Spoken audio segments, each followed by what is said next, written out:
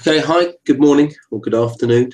Welcome to the FX Street webinar. My name's Ian Coleman. I'm one of the directors and analysts at Pia First. We supply banks, hedge funds, retail traders with technical analysis and trade recommendations. It's basically we're all trained up in technical analysis.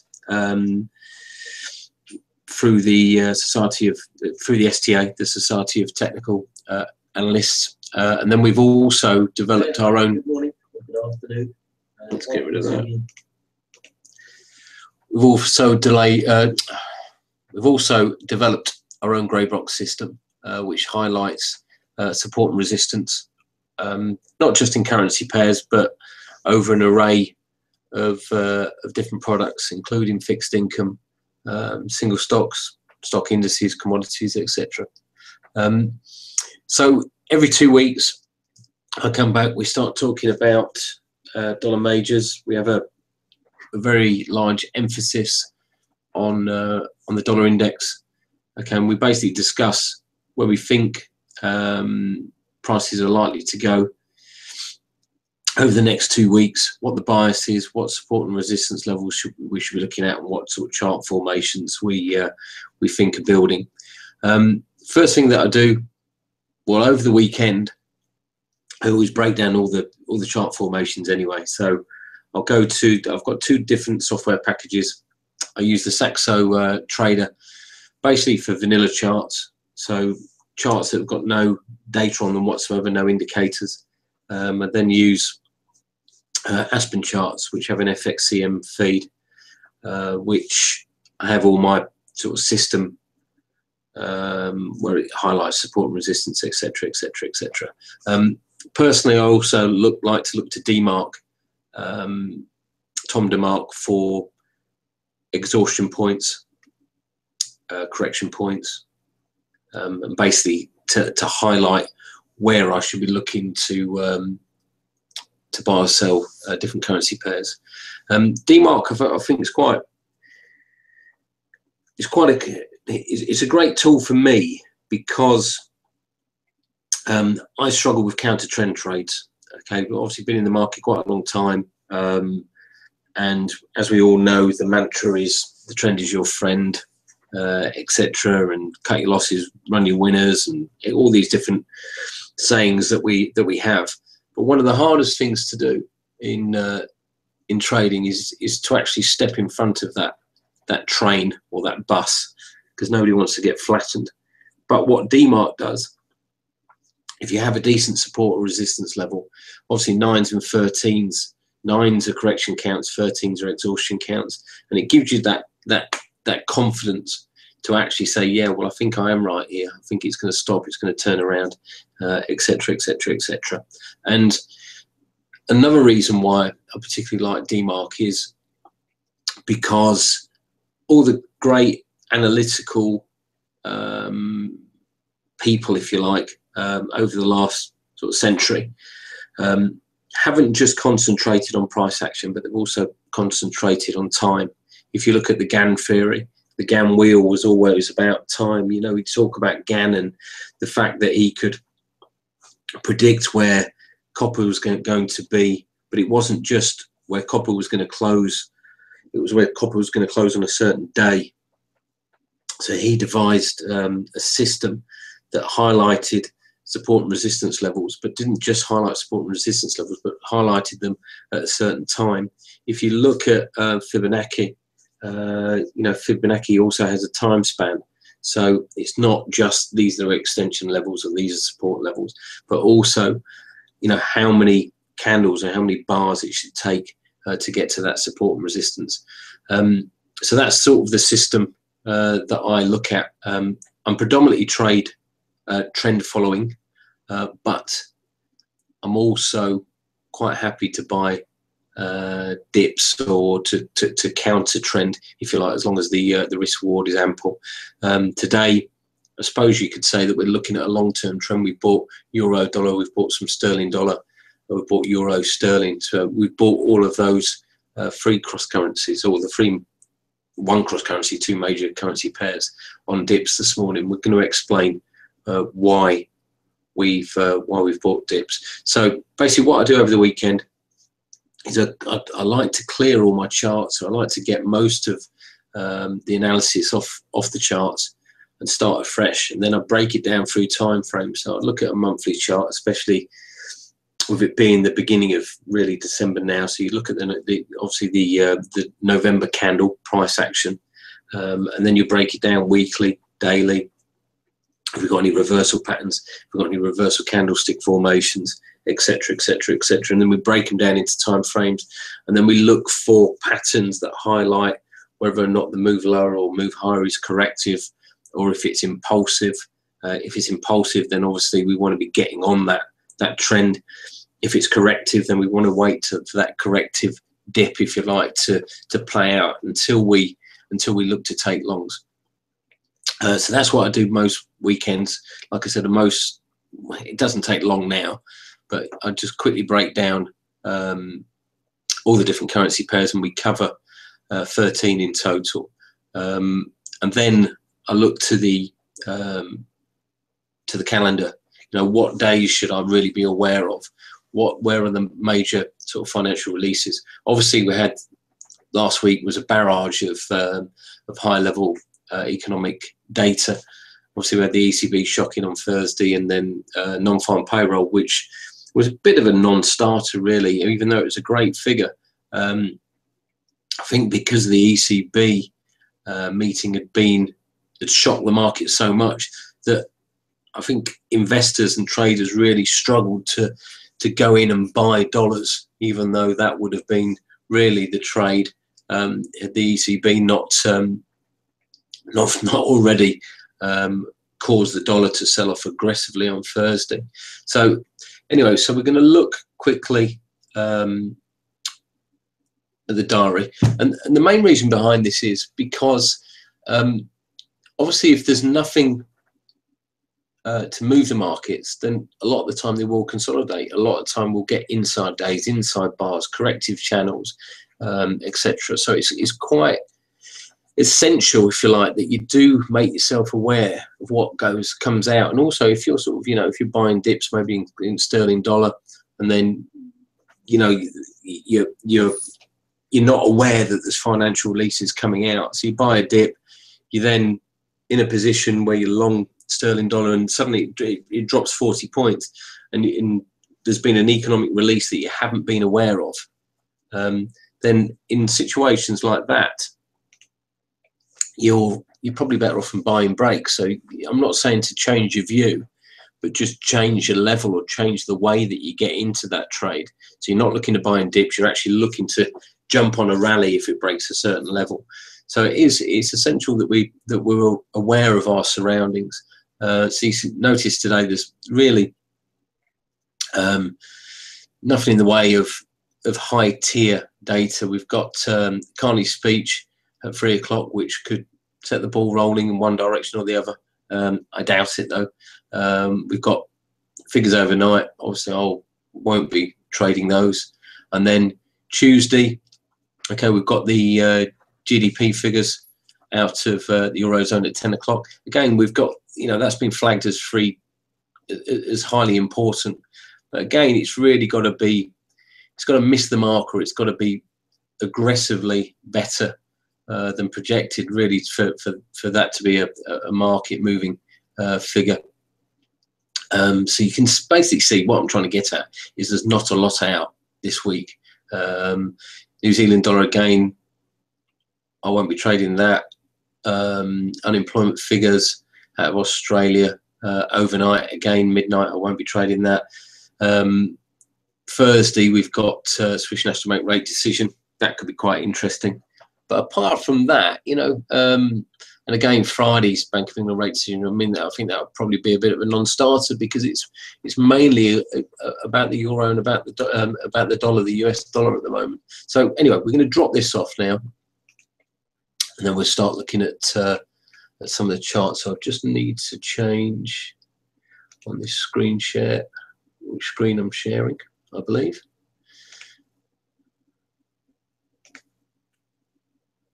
Okay, So we're basically going to break down, and I'm just going to move the chat up into another window because I obviously don't want to miss it if somebody's asking questions. I've got 3 screens and I still struggle to get all the data on there when we're doing these webinars, because I obviously like to have these vanilla charts on one screen. I have the charts on a separate screen, and then obviously the chat on the third screen. So, like we said, it's all been about the dollar. We've had this divergence, obviously talking fundamentally between the ECB and the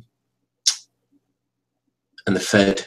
Everybody expecting Fed to hike, but you know, the more we posted a report on Saxo trading floor last week, and we warned about the dollar. We said this dollar doesn't look like it's going to break to the upside, and the reason was we'd stalled around a Fibonacci level, we'd stalled around a previous high, and if we look to the hourly chart, we were making an ascending wedge formation which has a bias to break to the downside.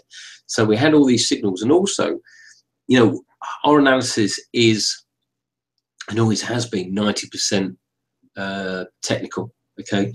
But we also listen to the news, of course. You know, we'll have Squawk on all day, and we want to know when economic releases are coming out, etc.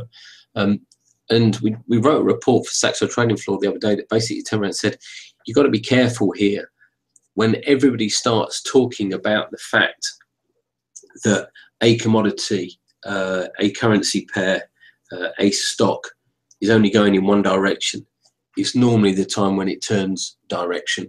There's too many buyers, or everybody's already bought, and the market is then prone to sharp reversal in the opposite direction. And that's obviously what happened on Thursday. So we've got this monthly chart.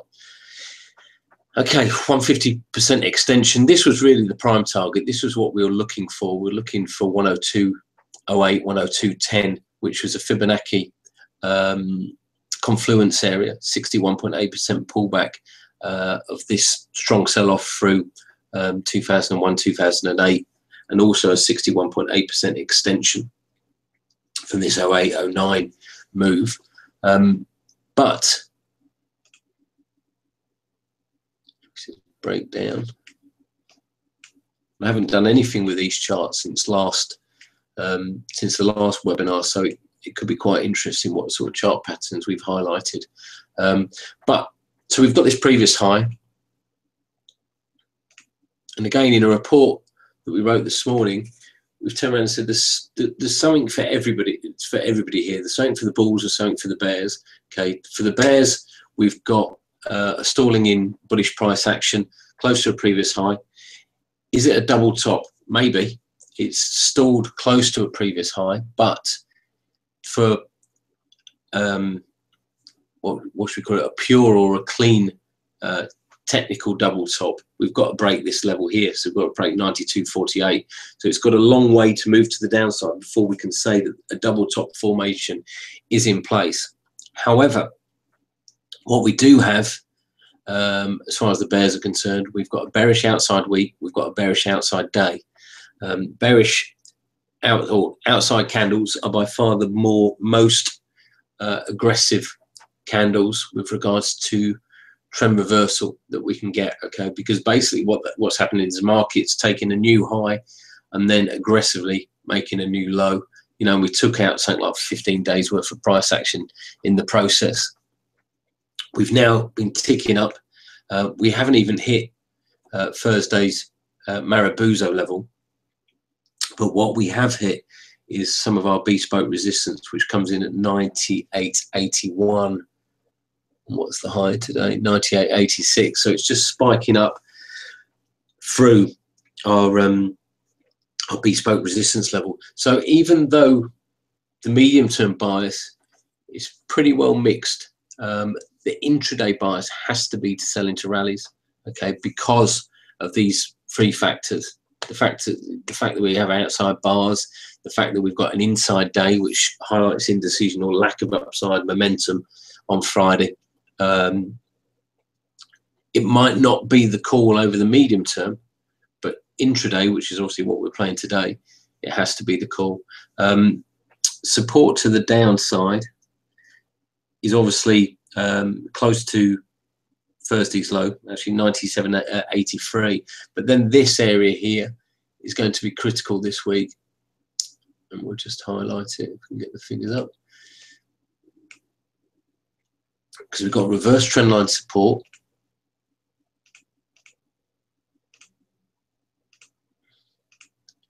We've got reverse trendline support coming in at 96.57. We've got this previous swing high. So as far as Elliott wave enthusiasts are concerned, this bullish count is still alive. Okay, so you need that bullish count to be broken. So we've got 1, 2, 3, and this could potentially be a choppy fourth wave correction. I don't think so. And we all, talking about going back to the diary, which we were highlighting when we started the webinar, there's nothing really to change the bias or the sentiment this week, unless we get what we call a news bomb. I apologise for the crudity of the saying at the moment with all that's going on around the world, but unless we get something like a large natural disaster or an unnatural disaster, God forbid, a large bombing campaign, we can't predict these things, and that's why they're called news bombs. Okay, so if we've got a news bomb, we could potentially get a strong move in one direction or the other in the dollar. But at the moment, the bias is mildly bearish intraday. So we'll be looking to buy dips in euro dollar, sterling dollar, sell rallies in dollar Swiss. Dollar yen's a bit of a different fish at the moment, but that dollar bias for selling dollar rallies is going to be active for the first few days of the week until we get down towards that important level. So we've got 96.84, 96.60 area that's going to be quite strong support, and then we need to have a look to see how price action forms at that level before we can really determine what the medium-term outlook's going to be. Everybody all right with the dollar index, what we've discussed about the dollar before we go over to the other major currency pairs?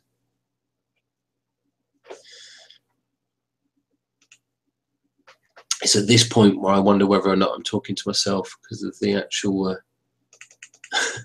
lack of chat in the room, if you like. So this was our this is what we discussed before, and basically turned around and said, when we had that strong dollar bias, when we were looking for the dollar to move up towards that 61.8% and 161.8 extension level, we said, well, the bias has to be to the downside because there's no real indication of a change of trend until last week. Okay, so we obviously have to adapt with the market, and the medium-term bias was to the downside. We had a confluence area around about one, the big figure. Obviously, it's a psychological area as well. The bias is obviously slightly changed. If we look to the daily chart,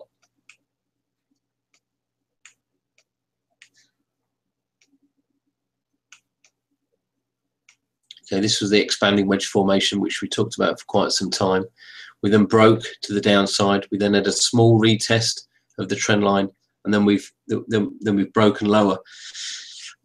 You could argue that this could still be a third wave correction. Hardcore Elliott wave enthusiasts, if you like, might still dictate that wave count is alive because we still have 1, 2 aggressive move to the downside, 3, but this move back up should be corrective and in a free wave pattern. And really looking at the time scale, which we were talking about before, it really should, last maybe 3/4 of the month until bears re-emerge and start pushing to the downside. Saying that, we've got the FOMC or the Fed meeting in less than 2 weeks' time. and that could obviously, you know, if the Fed do something, then that could flip the bias and we could start heading back down. But as we're saying, we're talking about immediate bias. It's what's going to happen this week. I mean, this week it's going to be buying dips for euro dollar. Now, we can just note here, this was quite an important level. So on the 27th of May, we made a low of around about 108.20, and then if you can look here, this was a low of 108.10. Blah blah blah. Then it acted again as support and resistance on these 2 days, which is the 12th and the 13th of November. So we know that 108.10 is sort of a pivotal area for euro dollar. And then if we break down into shorter time frames, let's just get rid of these. We'll put the daily hourly chart one. Okay. Then I'm just going to change my other charts. So basically what we were looking to do this morning, or what we have done this morning, I should say, is we bought a dip in euro dollar. So we've got that bias, okay, that the dollar rallies should be limited. So we've also got that bias that euro dollar sell-off should be limited. So we're looking for decent risk reward trades, but we're also looking for sort of confluence areas, okay, areas where we haven't just got a trend line support, but where we've got trend line support, where we've got a fib level, where we've got some of our bespoke levels, where we've got a Marabuzo level. So we try and combine all these different factors into finding a decent area where we'd like to buy or sell, and where we'd also produce a decent risk reward trade. So basically this morning, this looks like a bearish flag. Could have done with a bit more of a rally to the upside before this sell-off first thing, but if we also put a fib on, it's very close to 38.2% retracement, which is a 108.06. Now, normally when we get very aggressive moves to the upside, which we also had on Thursday, the retracements are mild and limited. The 23.6 is a pretty irrelevant Fibonacci level as far as I'm concerned. 38.2, 50, 61.8, 78.6 are the ones that I concentrate on. We've obviously got 88.6 as well, further to the downside, which is quite good for symmetrical patterns.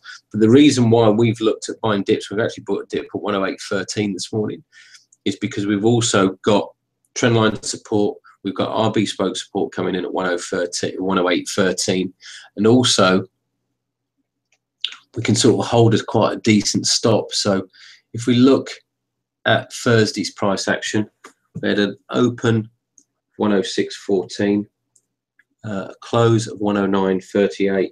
Basically, to find a Marabuzo level, it's the midpoint from the open and the close.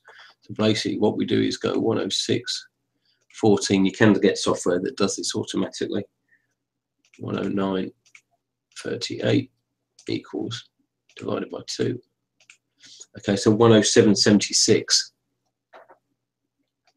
So remember, we said we're looking for decent risk reward trades. So if we go to here, 107.76.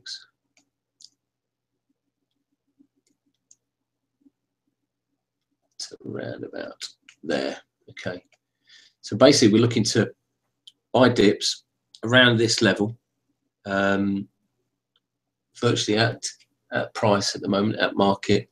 Stop below the Marabuzo level, which is only 30-40 ticks.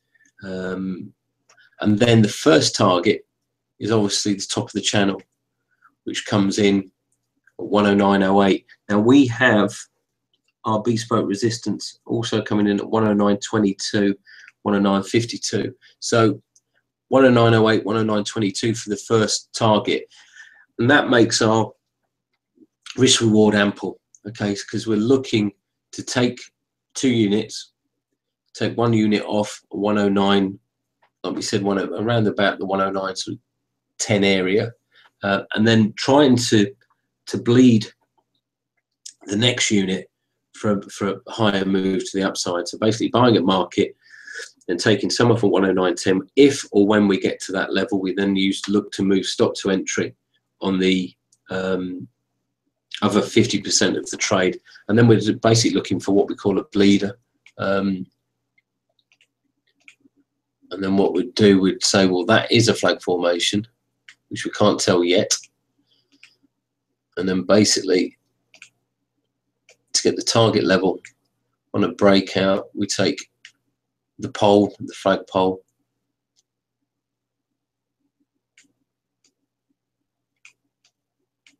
and then we look for the target level, which is 112.57, according to this software package. Now, that also doesn't look like a particular area of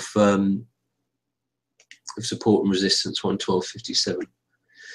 The only thing it's close to is the base of the weekly Ishimoku cloud, which did actually stop the bulls in their tracks for about 5-6 weeks in succession, going back to sort of August, September time.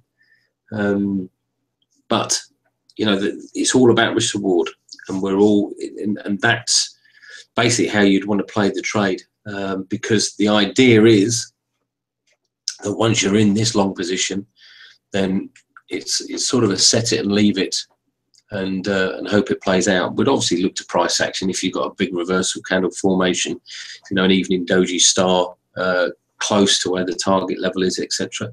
Then you'd obviously look to pull out of that pretty quick. But it's all about locking in that first part of the trade. So trying to get some money in the bank. So you've put your risk on the table. You've risked your 2 units, whatever they are. If they're €2, 20 euros, €1 in 2 50-cent lots, you've put your risk on the table. You have to take some of your risk off. Okay, so when it gets to that first target, get off, stop to entry. You've then got your free trade to try and push to the upside. So that's what we're looking to do on euro dollar. I'm actually going to flip straight over to euro sterling, only because I want to show why we've got more of a bias for buying euros than we have cable at the moment. And even though cable is bullish and we're still looking to buy cable, euro sterling looks like it's got more scope to move to the upside than sterling dollar. Okay, so euro sterling, and again, this was sort of something that we flagged up last week. We turned around and said that the reason, the previous ECB meeting, we'd basically done a report in the morning and said everything highlights euro lower. So we looked at euro yen, and the euro yen was in a head and shoulders formation, or no, it wasn't actually. It was in an expanding wedge formation, which has an eventual bias to break to the downside. We looked at sterling dollar, euro dollar. That was a head and shoulders. Euro sterling was a head and shoulders. So we had all of these chart formations that highlighted lower euro. This time round, last week, we turned around and said, hold on a minute, we need to step back a bit. We need to step back from this market that everybody's expecting to move to the downside, because none of these euro cross currencies really highlight a definitive path of euro lower. And we basically said euro sterling could quite easily be a reverse head and shoulders formation and have a bias to break higher, not lower. Somebody's just asking about Marabuzo. A Marabuzo is the open. You add the open and the close of the candle together and divide by 2, not the high and the low. It's the open and the close. And a Marabuzo candle should really be quite solid. Nothing in the way of, or very little in the way of spikes in either direction. You really want a solid close. So euro sterling, obviously a decent move to the upside. This is what we highlighted as a potential target area. I'm just going to drop this off now. and highlight why we're still bullish on euro sterling. So just go down to the hourly. Just get a 2-hour chart on. So basically the daily chart highlighted these support areas. So this is previous support, this is previous support, this is previous support. So we knew this area around about 70, the figure was a decent area of support. Now if we break down, and then we obviously got this impulse move, if we break this down into shorter time frames,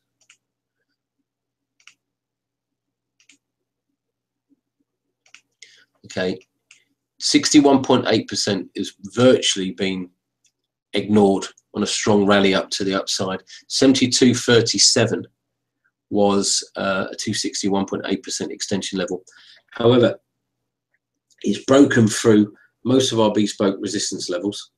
So the medium-term bias is now well and truly skewed to the upside. If we look at this price action now, this is very mixed and volatile, which is common in corrective formations. We've got the 261.8%, which should highlight that we're now in a bull run, and any move to the downside of a corrective. We're just going to drop him off for a minute.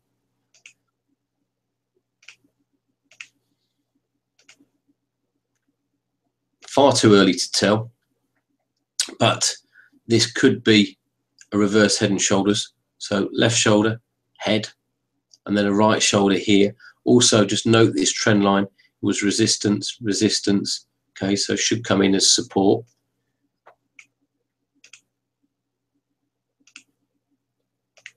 Fib levels, okay, between 50 and 61.8%. Now the 50% retracement level is at 71.15.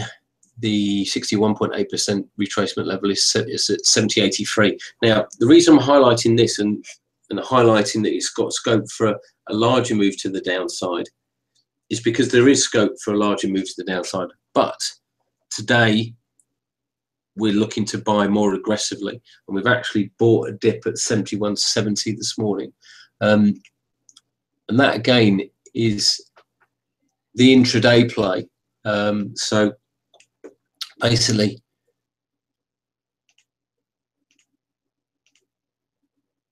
this is a potential corrective flag. Now this could quite easily be 1, 2, 3, 4, 5 up, and then 1, 2, 3 down, 1, 2, 3 up, or ABC, and then down again. These corrective patterns are by far the hardest patterns to forecast. But if we use trend lines, if we use retracement levels, if we use our bespoke support and resistance levels, then we're going to get some quite decent risk-reward trades. Again, 71. So we've got a support level at 71.70. We've got a support level at 71.60. Really, the 71.60 level is also the Marabuzzo level, or close to the Marabuzzo level from Thursday. So we wouldn't really want to breach and close below there. So basically, the long trade that we're looking for today is to buy the dip, but really a close below 71.60, a daily close below 71.60, and we're probably going to move more aggressively lower towards this trend line support around about sort of 71.10. What we're looking for today is obviously a dip here, and then a move up towards sort of 72.10, 72.10, 72.30 area as this choppy formation plays out to the downside. So that's the euro sterling bias, and then euro yen. Excuse me, that's the postman. I work from home. I've got euro yen charts on here. Let's quickly change these over.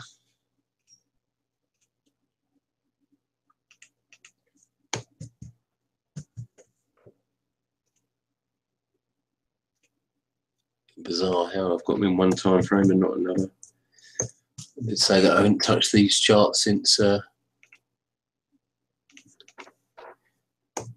2 weeks. Okay, so euro yen.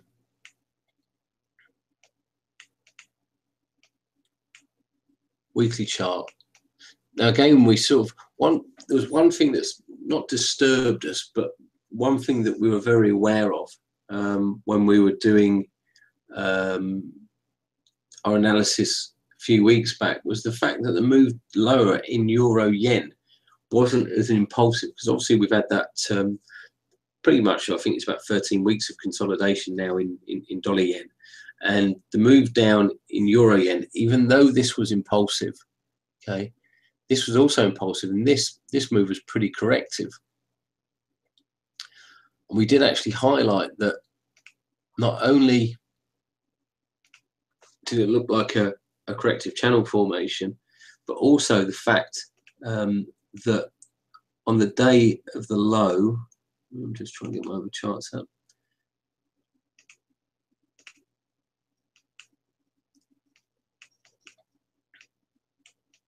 On the day of the low,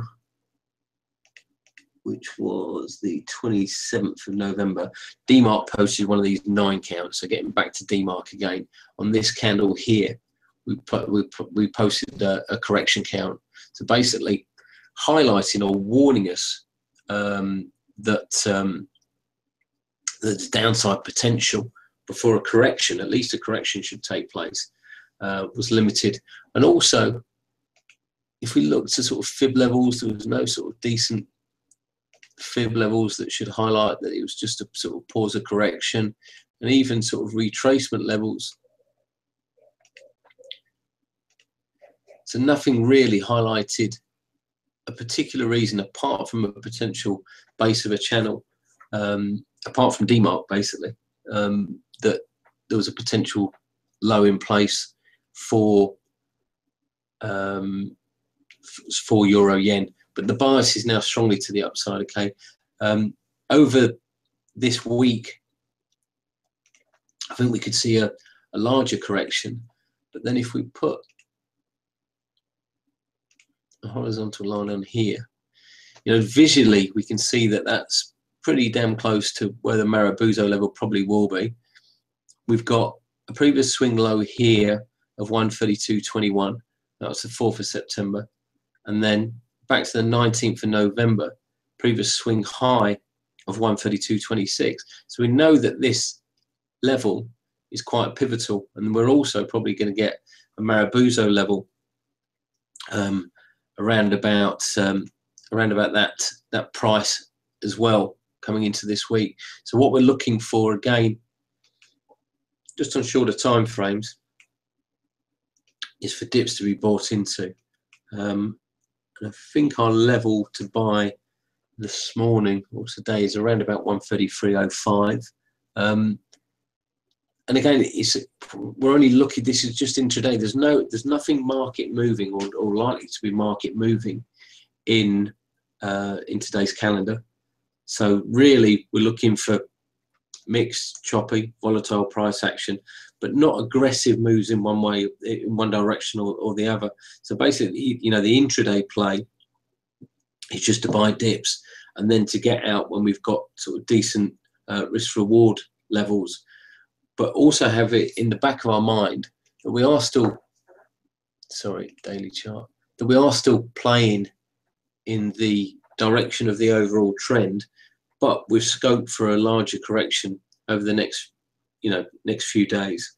So that's sort of covering all the euro crosses. Like I said, buying dips in all of them this week. Intraday dips or today's dips, we could extend more aggressively as the week goes on, but until either the dollar takes new highs or until the Marabuzo levels are smashed, until you get through the fibs, etc., etc., the bias is still to the upside. Has anybody got any questions about the crosses that we've covered up to now?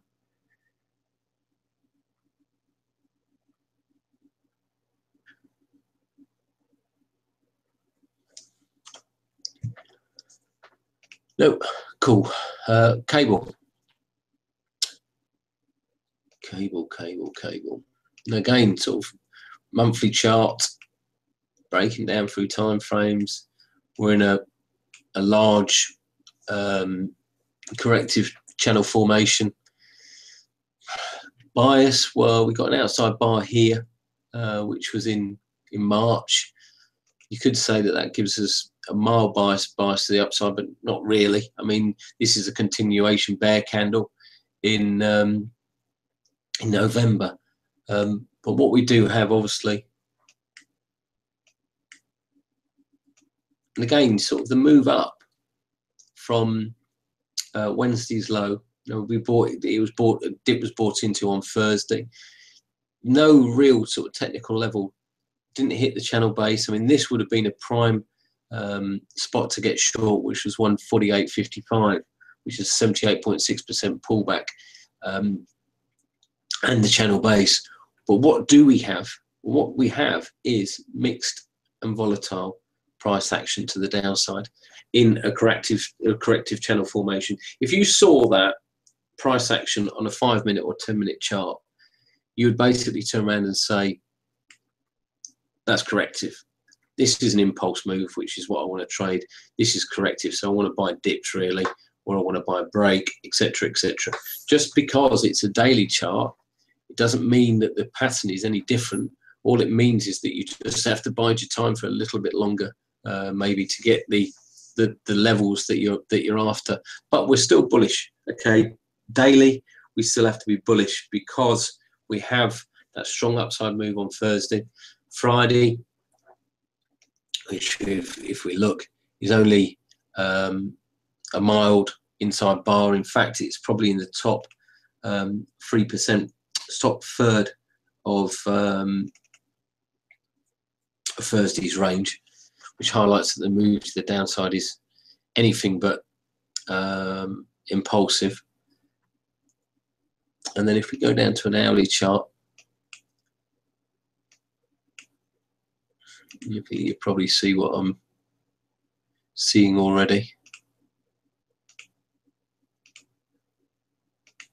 Okay, it looks like a head and shoulders formation, or worst case scenario,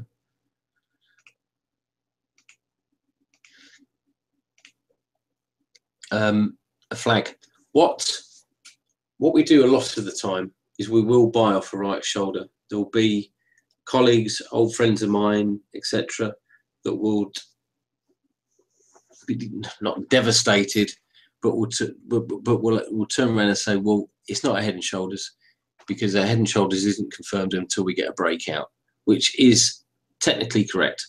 Okay, you have to break the neckline and then you get your projection. So then you obviously take your head to your neckline and then project it from wherever it's broken out to get your target level. That is the correct, and that's the correct way to trade a head and shoulders breakout. With an increase in volume, there should also be an increase in volume as it breaks the trend to the upside. But buying the dip, as long as it is technically correct, offers extremely good risk reward, because we're getting in maybe 100, 150 pips before the breakout. We would only look to buy dips if the dip, the right shoulder, lines up with something else. So if it lines up with a Marabuzo level, if it lines up with some of our bespoke support, then yes, we'd look to buy it. If it doesn't, then we don't. It's as easy as that. If it doesn't, then we'd prefer to buy the break or look for a larger correction to the downside. So again, going back to this daily chart, we've got an open. If you look in the box on the left-hand side, 149.50. We've got a close of 151.41. So basically, to get the Marabuzo level again, 149.50, which is your open, plus 151.41 divided by 2. Okay, which is 150.45. So we're trading around 57 at the moment. The right shoulder is around about 60 odd. Okay, so that area, that 150, 60, 150, 40 is a good area to look to buy dips. Also, what's happened, the move lower looks mixed and volatile, which normally highlights it's a corrective pattern. I suppose you could struggle and say, well, this is 1, this is 2, this little dip in the middle here is 3 and 4, and that's 5, and this choppy price action to the downside is the ABCD correction. Fib retracements, if you need a little bit more, you know, stopping underneath the 50% level of 150.25 offers a good risk reward trade. This is, we've got to keep on reminding ourselves of what we're looking for. We're always looking for good risk rewards trades. If we get in on this right shoulder, if this, I know there's a lot of ifs, but if this formation breaks to the upside, your risk reward is going to be 15, 20 to 1 if you held it the whole way, you know, with a 40, 50 tick stop. So the risk reward potential is very good indeed. On euro, the extension to the upside would be interruptive. What are the thoughts around the rate rise in the dollar? Well, yes. Technically, technicals and fundamentals. Obviously, a technical analyst believes that everything's in the market. So basically, the market expectations are already written into the price. I don't know what the Fed are going to do, FOMC, whether or not they're going to hike. I'm quite religious about how much press I read over the weekend. I read the FT, I also read the Sunday Times. A lot of analysts are basically turning around and saying it's going to be a very softly approach. So even if they do, you know, hike rates, it's going to be 25 basis points, and it's going to be 25 basis points, 25 basis points. You know, we're not going to see an aggressive move higher in US rates. They might not even do it. They might shock the market. ECB shocked the market last week. They might shock the market and not do anything on 17th of December, 16th, 17th of December. You know, that really would put the cat amongst the pigeons. But, you know, we're just, what is technical analysis? Technical analysis is reading charts and trying to read formations to get the best risk reward trades. And that's basically what we're looking to do. Yes, fundamentally, you're a bit hard pressed to be selling dollars too aggressively, and that's why we sort of said at the start of the webinar today that you've got to look for the immediate bias. The immediate bias in the dollar at the moment is to the downside. So our immediate bias in euro, dollar, sterling dollar has to be to the upside. You know, we might get caught. We might, you know, our 30, 40 tick stops might not hold today. Are we going to get a bearish outside candle on a daily chart that then turns the bias negative today? No.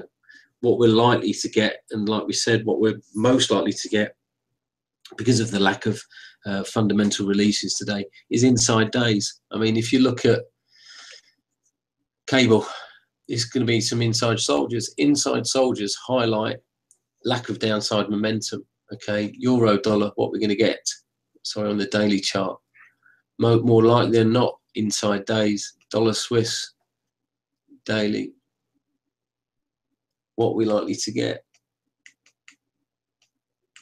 inside days, because there's no aggressive, if you like, reason for a change in sentiment. There's profit taking, there's machines taking prices to different levels, etc., etc. You know, if I'd banked 300-400 points on Friday, I'll be quite happy to sort of be starting to take some off the table, if you like. And I don't know, has the technical shift changed? Yes, I think it has. I think the market has realised that, you know, the differential or the lack of aggressive policy stance, which is probably not what Draghi wanted, has moved away from him, and he's now going to struggle, I think, to get it back. You know, he had the opportunity to not shock the markets, but to give the markets what they expected, which was a lot more, you know, aggressive quantitative easing, etc. And that's just not happened. So anyway, I think our time is up. So if nobody's got any more questions, I'd like to thank you all for following today. Like I said, 2 weeks' time, we should have a much clearer picture. The markets, if they do something obviously on the next policy meeting, liquidity levels can be pretty thin on that run into Christmas, and we might get some very aggressive moves in one direction or the other. If they don't do anything, then, you know, these target levels, these head and shoulders extension levels, which, you know, from current price, is probably looking at about 400 points each currency pair. They could quite easily play out in a day, but I can't see into the future, unfortunately. Okay, thanks very much for watching. I hope you found it both entertaining, educational. If you want to try a trial at PIA, we're actually offering free analysis until the end of the year. We do actually close, though, on the 18th of December. But if you sign up at the moment, then we're refunding people their first 1 month's subscription. So anyway, thanks very much for watching, and I'll speak to you again probably after the Christmas break now. Okay, thanks very much. Bye now.